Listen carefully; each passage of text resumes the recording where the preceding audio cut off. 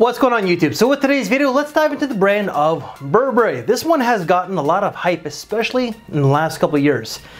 And I've never reviewed it for some reason, and it's been out for over 20 years. But today we're going to be talking about Burberry's Touch, which was launched in 2000 and is classed as a woody floral musk. The note breakdown, according to Fragrantica, top notes are going to be violet leaf, artemisia, and mandarin, with the mid being white pepper, cedar, and nutmeg, and the base is white musk, tonka bean, and vetiver. So what do I get out of this scent here?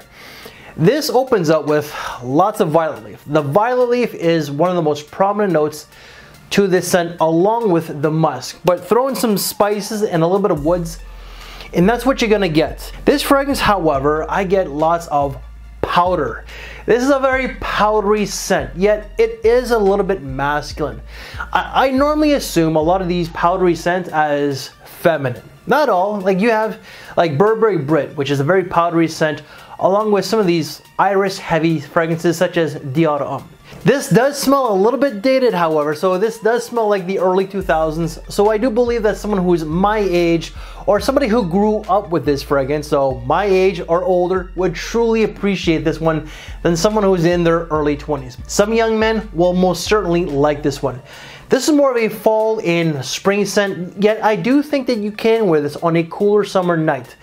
During the daytime, however, might be a little bit too heavy, like when it comes to that hot summer heat. Versatility is very good. I think that you could dress this one down to dressing it up. So something like this to something that's like a black tie. Tuxedo, no, but black tie, semi-formal, yes. It's more of a daytime type of scent, even though that I did say that you can wear this on a cooler summer night. When it comes to like a cooler summer night, I'm thinking like a casual night out, like a casual dinner with your significant other, and then perhaps a movie, something like that. Longevity, wow, really good. I got 8 to 10 hours, and projection was moderate, yet I think that this will be quite heavy if you do like 6 or more sprays. For me, this is 3 to 4 sprays. Price tag, this is very affordable. Burberry, when they first come out, they're quite expensive. The brand itself is very luxurious. It has a very heavy price tag when it comes to their material goods. Their fragrances are no exception. However, in due time, they go to the discounters, the discount bin, the bargain bin, as we call it. And you can get this for as low as $30. This one here was $20, and I got this at Shoppers Drug Mart. So pretty much like our CVS or Walgreens. So just like you guys, we do have a fragrance special where they just sell like $20 fragrances. Yet you could get these for as low as $15 all the way to $30. Wife's thoughts on this one. Wife does like it, but she does not love it. She finds it's very powdery, spicy, but also woody. So my final thoughts of Burberry Touch for Men. I like it, but I don't love it. This is one that I personally would not really reach for again. And I almost forgot to mention, in some ways now, this kind of reminds me of Jean-Paul Gaultier Le Male. I know, but in some ways it does. Just that violet leaf. So like with JPG Le Male, you get like lavender, you get like mint, you get like there's got to be some violet to that one there, but the airiness from the violet leaf in this and that powderiness as well, in some ways does remind me of JPG in some ways.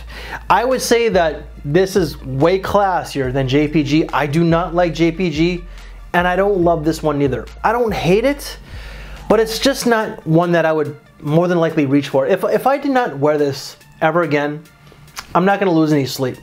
Yeah, this is a great scent, a great signature, versatile fragrance for, I would say, someone who's over 30. Again, this came out in the early 2000s. This will be older than some of the people out there that might wear this, and there's nothing wrong with that.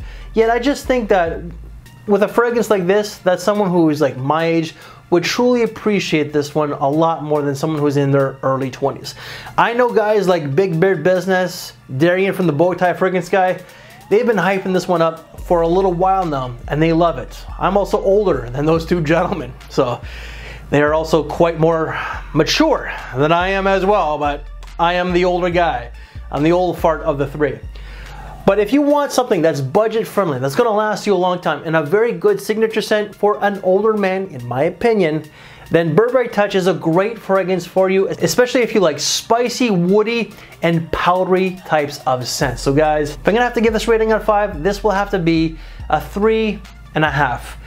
Even though it really is not for me, the versatility, the longevity, and the price tag are what make this fragrance really good. And the smell itself is not bad, it's just not for me. I'm not big into the powdery scents, but there's still quality to this one here. So guys, that is my quick little take of Burberry's Touch for Men. If you want to see some other great budget-friendly reviews, then please check out this side here. And if you want to check out some smell rates on some budget-friendly brands, then please check out this side here. Any reviews that I've done from this brand, as usual, will be in the description below. And I'm gonna try and do a few more Burberry reviews in the next 2 to 3 months when this video goes out. So guys, thank you for your time, take care, and also, if you like this very video, make sure to give it one of these. Thank you for your time, take care, and I'll see you later. Thanks for watching, everyone.